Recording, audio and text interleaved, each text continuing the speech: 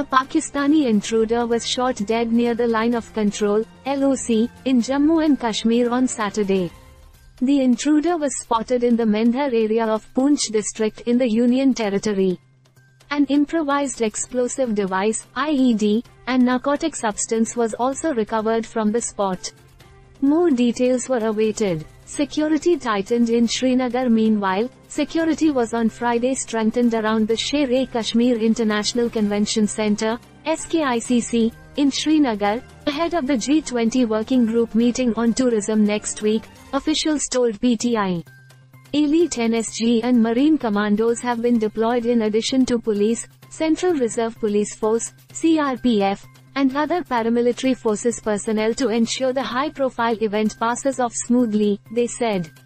On Thursday, the Marine Commandos or Marcos carried out a sanitization exercise in the famous Dal Lake near the venue.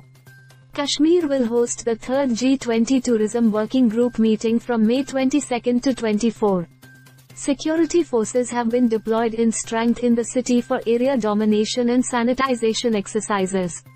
Vehicles passing through the city are being randomly checked to ensure that no subversive elements manage to enter the city, the officials said, adding a 3-layer security will be put in place for the event.